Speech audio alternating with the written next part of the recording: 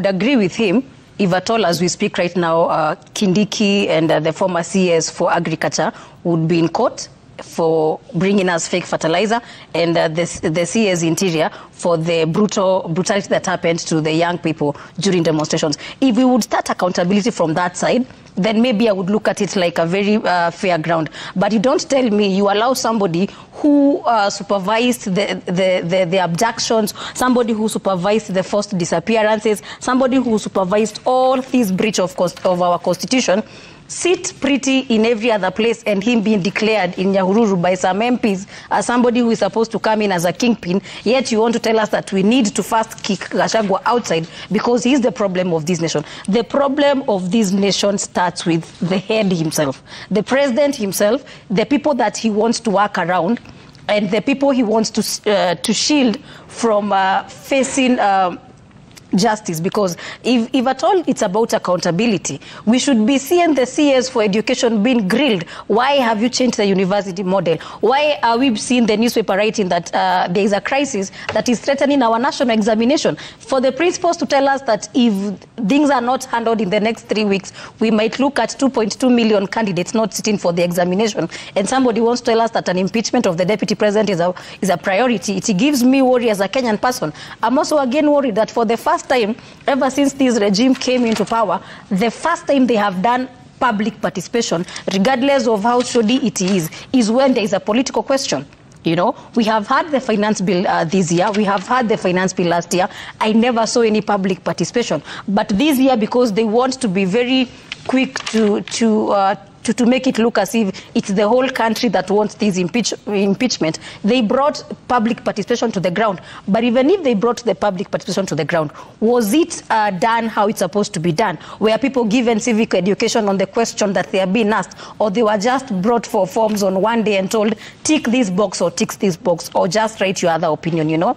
So I have a problem with you asking for accountability when the coin is looking at you properly. Because if you were to ask me, if at all these people had the Kenyan mind as we Kenyans people look at it, they would have come to the ground, given us civic education, told us, you know what, our government is not performing because our deputy president has done A, B, C, and D. Okay. Now, this is the civic education on the question we are going to raise. They give us time to analyze the question, to understand the question, then they can bring us the question. Okay. But not waking up one morning and every member of parliament aligned to Kenya Kwanza is tweeting like, in 2 weeks' time, things are going to go down on Facebook, on Twitter, and everywhere else. Then on Sunday, we see them saying, in Sikuni Tuesday. They are behaving the same way we as Gen Z used to say, Square Mandamano is a certain day. Yeah. So this political issue has been given a key front in this nation. Yet, when it's our issues being discussed, I've told you, Trevor, yesterday the parliament was adjourned because quorum was not met. So you can imagine when there are bills that discuss about the Kenyan people, these parliamentarians are not going to show up. But when it's about Gachagua, they'll be there, throwing words left, right, and center the whole day, calling who and who names, and making it look as if the impeachment is going to secure our airport. It's not going to secure our airport. Right. Is the impeachment going to help our economy? It's not going to help our economy. The buck stops with the president. Okay. Either works it out or not. Okay. That video by Njere summarizes the voice and the stand of the bold in the bold podcast, in this impeachment process.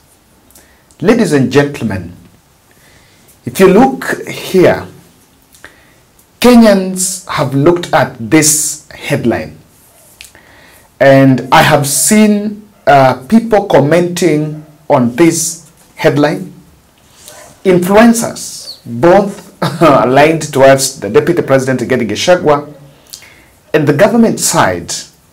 And I was so curious to look at what exactly is the details of that story. And I can tell you without iota of doubt that what people are commenting, people have not read that article. I've taken time to go through that article. Ruto's call and failed attempts to save Gachagua. So I want us to look at what exactly happened, what was inside William Ruto's call, and where these two failed attempts. Then I'll interpret for you why the DP was actually the president actually wanted the intrigues of that call for the DP to leave office. So just take some time. I promise you that this will be a very interesting storytelling session as we explain what the nation is actually talking about. Now, and I think it will also paint a picture for you to understand what exactly is what the government is not telling you about that impeachment. On Monday, the 7th of October, the Deputy President Rigathi Gachagua was seated in a closed-door meeting with some of his close family members and lawyers, preparing defense, the defense on the impeachment motion. At 10:45 a.m., the DP was informed that someone was on call, on the line. And when he picked the call, it was none other than the President of the Republic of Kenya, William Ruto. And of course, that call was very special because of two reasons. It is that time, the DP on Monday, that was on Monday, over the weekend, the DP had had attempts to reach out to the President, but they had failed. On number two, Rigathi Gachagua was facing that impeachment. And of course, one of the most interesting factors on that call here is Rigathi Gachagua had not spoken with his boss for the last 4 months. The last time Rigathi spoke with Ruto was in JKIA when he went to see off President who was actually leaving the country heading to Italy to attend that summit of a summit in Italy over the peace in Ukraine and in Russia. And allegedly, the story, the article is saying that since that last encounter, which also in JKIA it didn't end well because Rigathi was largely was really humiliated. The DP had never talked to his boss one-on-one. The last time they spoke was in July. Now that tells you that even if the son of Muheria will survive the impeachment, the government is very hostile for him, and probably there is an isolation card already on table. So the communication had broken completely, of course, for some reasons. And I think it is that time that the president was told that the man that wanted him out was the deputy president, wanted him out of government. Probably, I think he was told that and he believed it. There's an article by, there's a story by, there was a story by Ken Mijungo talking about how some ministers, Rigathi spoke with some ministers. So maybe that is where all things started. Now Gachagua is saying that that call lasted for seconds. They didn't even speak for a minute. And according to what I see, is it was one way. It was not a conversation between two people. It is someone who was called just to tell you this is this. And Gachagua is saying that it came clear to him at the end of William Ruto's call that he was on his own. Because one of the things he would have expected, maybe would have expected a sign of reprieve from the president saying that he's going to survive. Because the president had even said in the past, when there was an attempt to impeach the president convened a meeting of UDA leaders and told them to stop that impeachment process. So probably Rigathi Gachagua was expecting the same. But at the end of William Ruto's call, it came clear to him that he was on his own. Most definitely, Rigathi was asked to resign so that he can take his packs. The only two ways in it.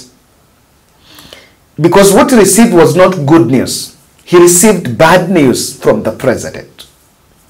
So at that time, what was expected? What are some of the things that were expected? That I'm speaking with the MPs and just they put, we are finding a way to withdraw the bill. Or number two, is, you know, I want us to meet and have a conversation so that probably that doesn't happen. Or the lastly was that I'm not going to support you. I don't know about that impeachment, and if the best thing you can do is to leave. I've seen many analysts looking at it, and I'm a bit more convinced. And I want to tell you why I'm convinced that the DP asked, that the president asked the deputy president to resign. Just allow me put my point there. This was then followed by emissaries who spoke about it, and they wanted to look at deputy president when, you know, after that Ruto called, I think around some people are also saying that Ruto, the Rigathi had not planned to make that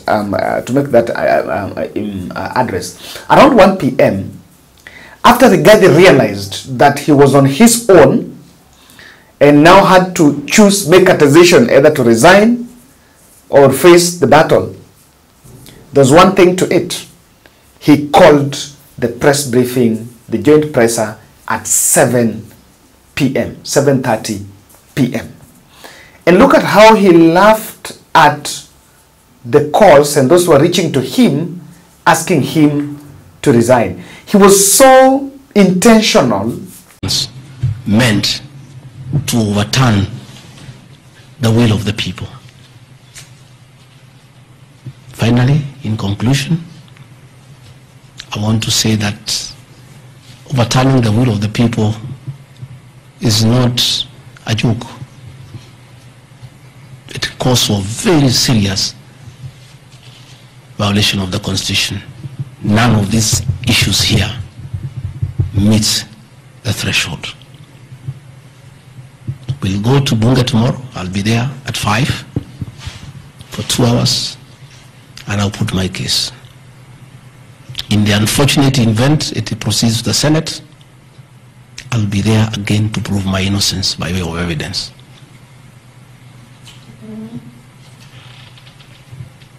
When I called this press conference, there was a lot of speculation that Rigathi Gachagua wants to resign.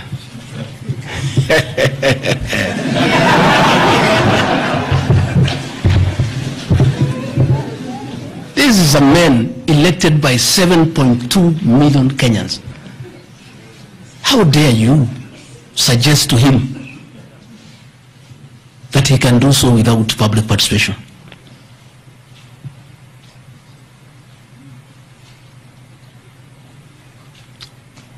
I have no intention whatsoever to resign from this job. I'll fight to the end. I have tremendous respect for our judiciary and the professional judges of the High Court, the Court of Appeal, and the Supreme Court. And in the professional manner they have handled serious issues affecting Kenya. And it could tell you that he was setting subjects. He laughed. He really laughed the issues, the fact of him being told to resign.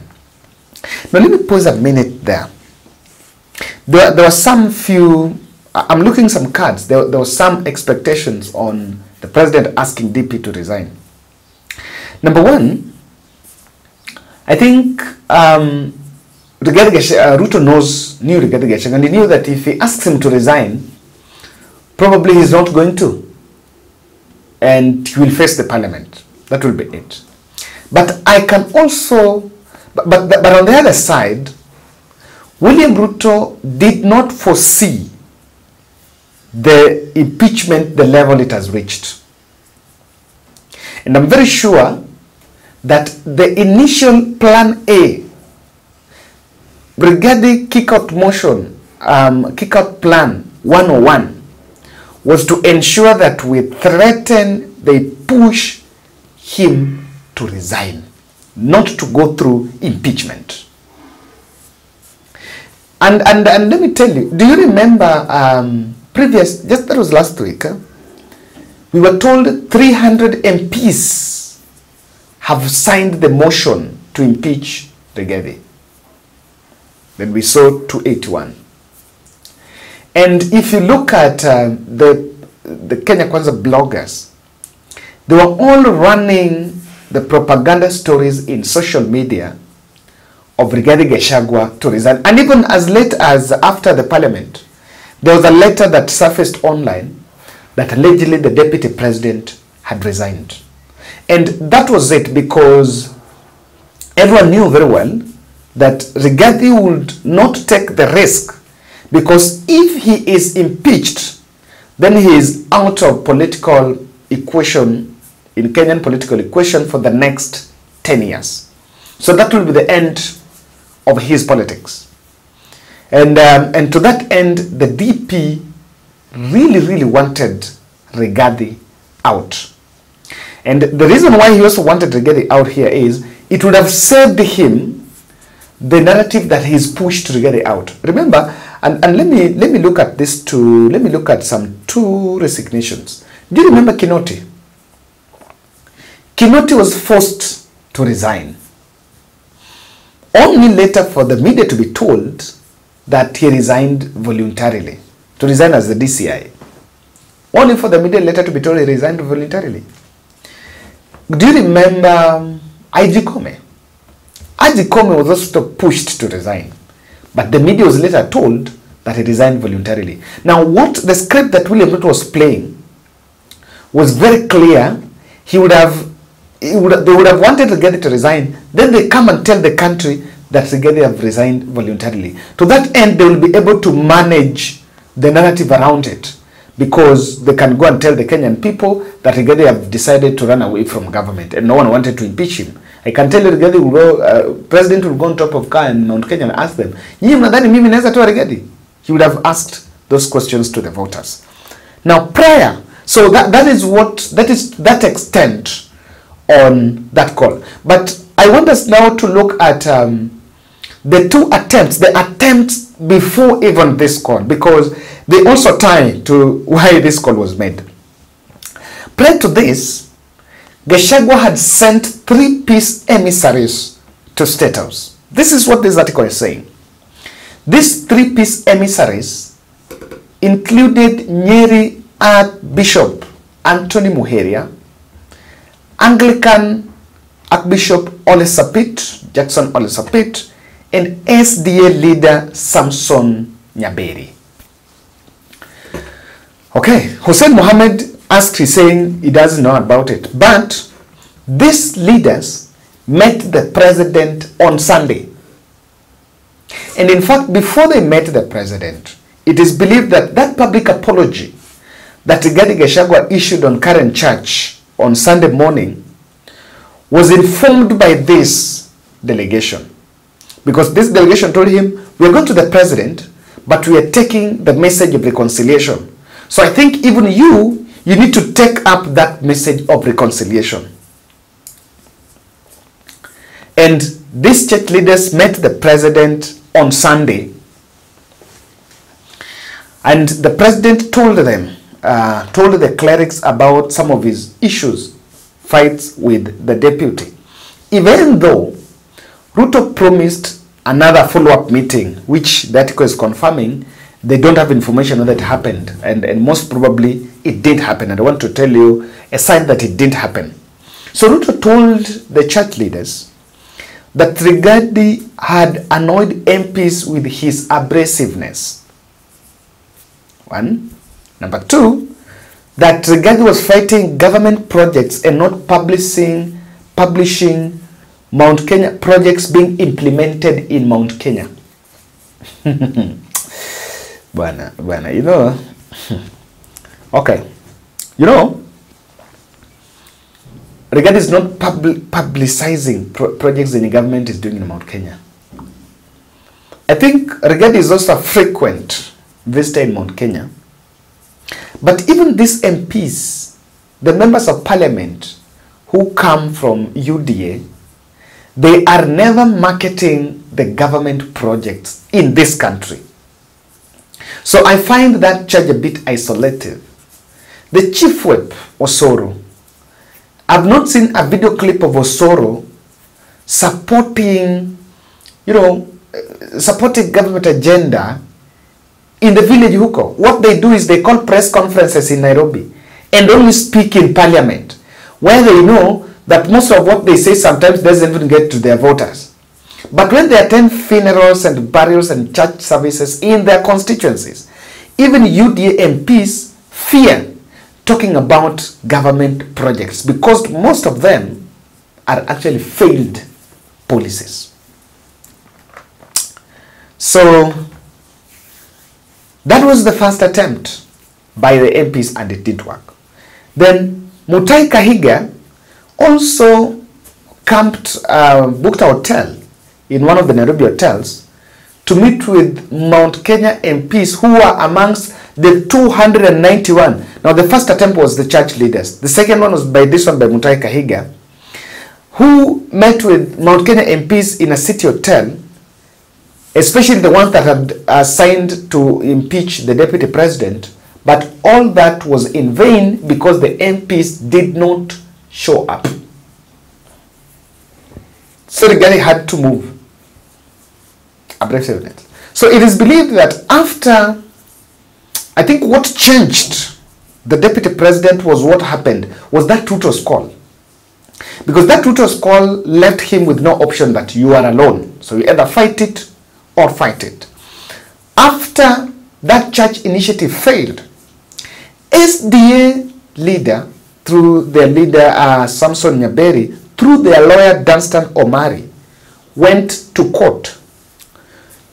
And they went to court challenging the High Court, or rather asking the High Court to compel Chief Justice Martha Koome to constitute a bench of 3 to hear Rigathi impeachment case.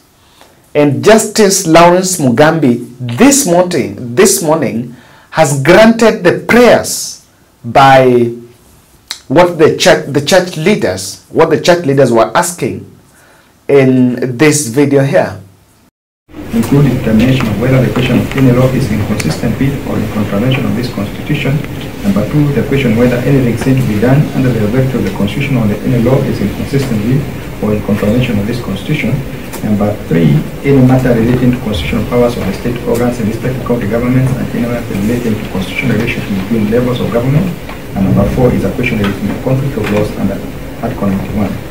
The phrase substantial question of law is not defined in the Constitution. In the case of Harrison, Kenyan, as they were being canvassed by the party's advocates, on the issue of the constitutionality of standing orders, the respondents strongly oppose the contention that this amounts to substantial question of law because such issues have been litigated before, including constitutionality of statute by a single judge, and thus is not a novel question warranting the referral of this petition to the Chief Justice. I was, however, keen to pick out the unique challenges pointed by the petitioners in assailing the standing orders that the National Assembly particularly relied on in carrying out the impeachment process. The petitioners pinpointed various concerns. The limited duration of 7 days to carry out the entire process was cited as having an inhibiting effect on carrying out adequate and meaningful public participation. The failure by the standing orders to integrate or provide for any mechanism for public participation and or a framework to credibly authenticate the outcome of public participation process were some of the issues that the petitioners raised as requiring serious circumspection considering the fundamental position public participation occupies in providing continuous legitimacy to the actions of those charged with the exercise of delegated sovereign authority under the Constitution. Considering the immense public interest that this matter has generated, and being the first of its kind in Kenya where the Deputy President of the Republic is being removed by process of impeachment, it is my considered opinion this matter deserves the input of the bench so as to pronounce itself on the process that is constitutionally compliant to serve as a benchmark for future undertakings of this nature.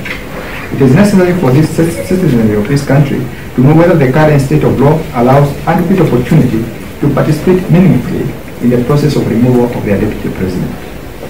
There was also the question of whether the allegation subject to an impeachment should be circulated to the public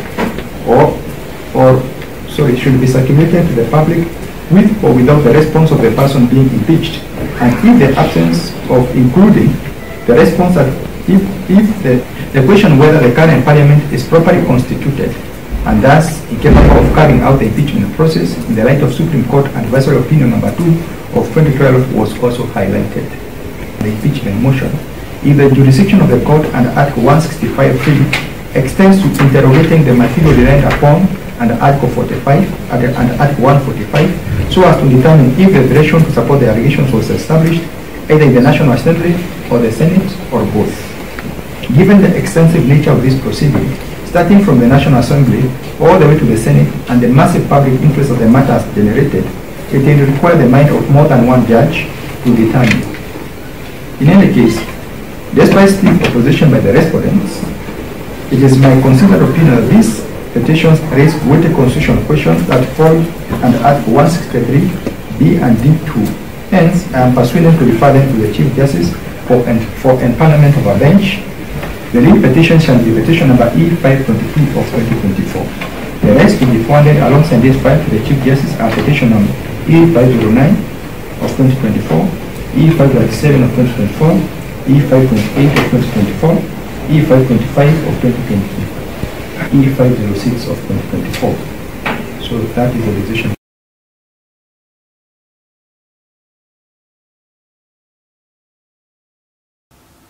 This petition was launched by SDA.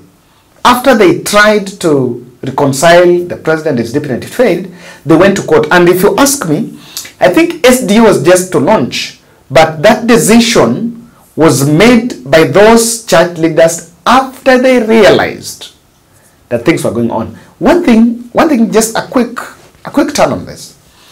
In 2022, the mainstream churches of SDA, Anglican, and Catholic were not in the picture. The president campaigned using the evangelicals. Where are they? Where are those evangelical churches? Where are they? They are the ones that prayed and put these two fellows in power. Where are they? Where are they? Why are they quiet? You know, why is it that their voices cannot be heard in this? I'm really wondering. Now, members of parliament, it's also in part of this, what this article is saying, that members of parliament have asked the president not to engage his deputy on any reconciliation, since that ought to have been done before they start. I want to break this. I want to look at this now, that story. I want to interpret that story into two. The first bit, I want to explain the Monday call. First, why is Rigathi leaking that story now? Today's call was on Monday. Today is Friday. He is leaking William Ruto's call. He's telling the media about it, because from if the nation is writing this, then it must have been leaked by someone who was in that meeting. And that person, I want to believe they are trusted Rigathi Gachagua allies. It can only be leaked by Rigathi Gachagua himself or one of his aides. Probably it serves the purpose to explain to the country. Rigathi is explaining to the country that he is alone in it. Yes. He's explaining to the country that it is him and him alone. And he's also explaining that he has opted for the court because William Ruto has closed the way on reconciliation. But clearly, from that call, there are some three messages out there that you can see. Ruto wanted Rigathi out, and Ruto wants Rigathi out. There is no shortcut about it. Ruto wants Rigathi out. So it's upon Rigathi to see the possibility of staying in, but I think his boss is clearly telling the country, I want you out. The second one is this issue of Rigathi's statement that he was removed from the WhatsApp group where events and the diary of the president will be communicated is very true. Because from that, it's very clear that they had not spoken for the last 4 months. And lastly, Rigathi Gachagua's Monday presser, even though the MPs are condemning the president on it, are condemning Rigathi Gachagua on it, but I think it was to respond to the president. Rigathi was also responding directly to President Ruto on that matter, because it happened after the president made that call. And I think it changed, and it changed a lot, because on Monday Rigathi was very reconciliatory. But when he realized that then it is what it is, he decided to go full blown. Now, let's interpret the issue of the two, of the attempts to reconcile the president and why it all failed. What we can see from it. What we can see from all that, and even looking at the allegations that William Ruto has raised against his deputy. There is this assertion that this impeachment process is anchored on promoting national values and good governance. Kenyans must be very keen.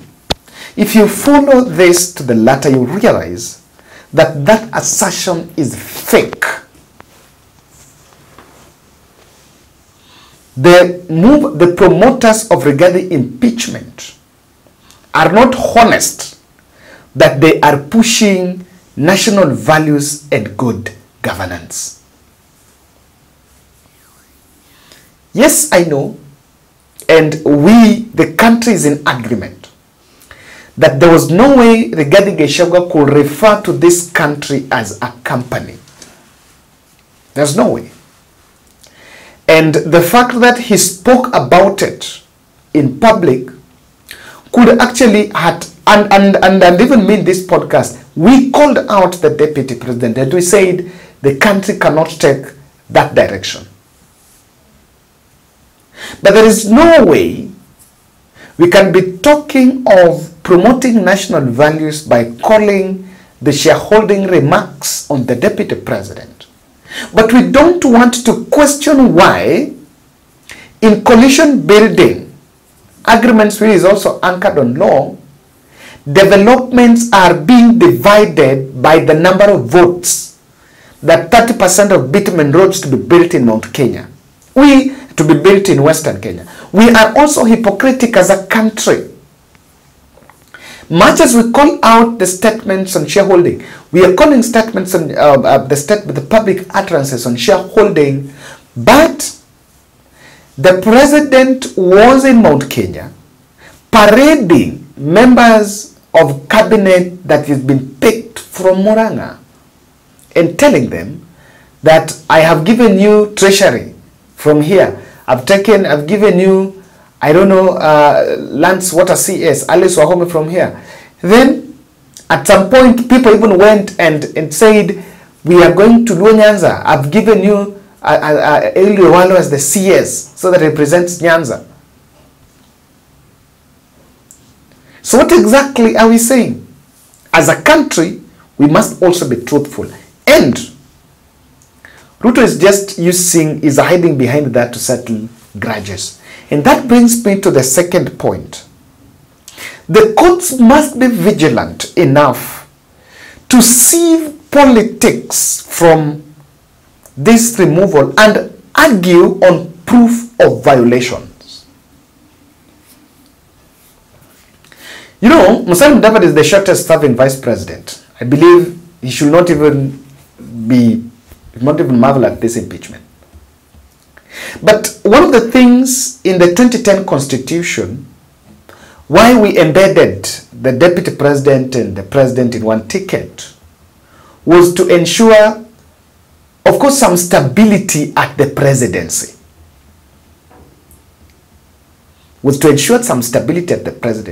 And raise the bar of impeaching. You know, sometime during the Moi day, even the Moi era, even Kibaki era, the DP vice president was being picked and can be fired anytime. I can tell you, if Rigathi Gachagua was the days of vice president, he would have not been Kenya Kwanza even for 2 months. Angekuwa shatolewa hata kitambo sana. They would have just picked him after getting votes, they chase him and then bring in the Kindiki that they wanted. Now, so if you look at the impeachment, 80% is political trash. 80% of what is in that document is political trash. And so the court should do a service to the country by providing a platform to sieve the politics aside. There's no way Martha Koome is going to listen to the president not talking to the deputy for the last 4 months. Those are corporate issues. That's a political trash. There is no way the courts are going to listen to MPs shouting Monday to evening about I was called Malaya. No. What we want is the violation.